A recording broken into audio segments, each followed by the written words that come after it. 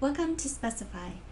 This video will demonstrate how to include a text or number field in a dataset mapping, then rename the text field in both the WorkBench and within Specify itself.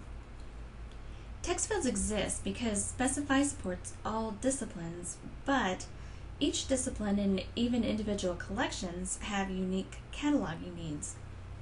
It would be impractical to try to include all fields required by all disciplines and all collections in each table in Specify, so Specify includes generic number, text, yes, no, and other fields in most tables, and then offers tools in both the WorkBench and Specify to rename these fields and customize Specify for your individual needs.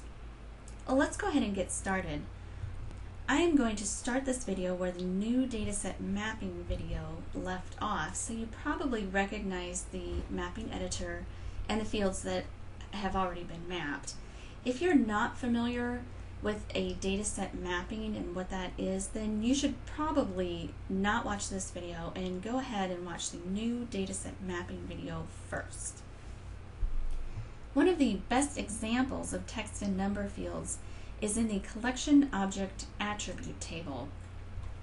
As you scroll down, you can see that there are various number, text, and even yes/no fields included.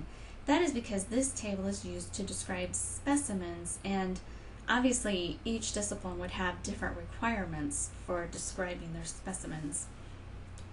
I at this time require 9 text fields. So I'm going to go ahead and click on that top text 1 field and then hold down my shift key and click on text 9, and the control key would work as well here. And then I'm going to click on the add new column button and add those. If the add new column button is not enabled, then you need to actually click on the new down here on the right first before adding your fields. I cannot rename my fields here in the editor, so I'm going to go ahead and say OK now that I've added those text fields. And that will require me to name my data set. So I'm going to name this, example data set. There's also a remarks field that can be handy when there are more than one editors for data sets. You can leave little remarks or reminders for other editors. And I'm going to say OK then. And that will save my data set. Many of the text fields that are in the collection object attribute table are already being used on forms in Specify.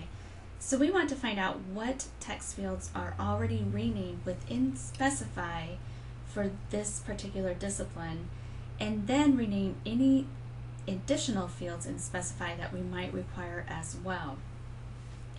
This is accomplished in the schema configuration tool, which is found in the system menu. The third down, I'll click on schema configuration, and then we want to open it in English. And we want to edit a schema, so we're going to click on the Edit a Schema button. When the schema configuration tool opens, you can see on the top left that there is a list of the tables found in Specify. Then to get the fields, we need to click on one of those tables, which for us is the collection object attribute table. And a list of fields found in that table is found under Fields, which is under the Table section. So I will find the Text 1 field and click on it. And over on the right, still in the Fields section of this tool, is a Caption field, and that is the name of this field that is found on the forms within Specify. So this is where you would rename the field if you needed to, but obviously this field has already been renamed, so what I'm going to do is make a note that text 1 is the sex field. And then I can go down and click on each of these individual text fields And again, make a note of what each of them is renamed so that I will rename these text fields to the exact same thing in my data set, because I obviously want the data to be put into this field. These need to mirror each other. And as I go down, all of these fields are the ones I require. Oh, but when I get to text 9, it has not been renamed. And as I see from my notes, head size has not been used yet within specify, so I'm going to rename text 9 to head size. I simply click and drag to highlight that name and then type in my new name or caption, and that is all that is required of me in the schema configuration tool at this time. So I'm going to click OK, and that change will be saved. Now I need to go in and change that field within the Workbench. So I come down to my tab bar and click on my data set, and it is still open. That's a handy tool. And I rename this using the form editor, and right now we are in the grid editor. So I'm going to come down to the bottom right and click on the form editor button and open this data set as a form.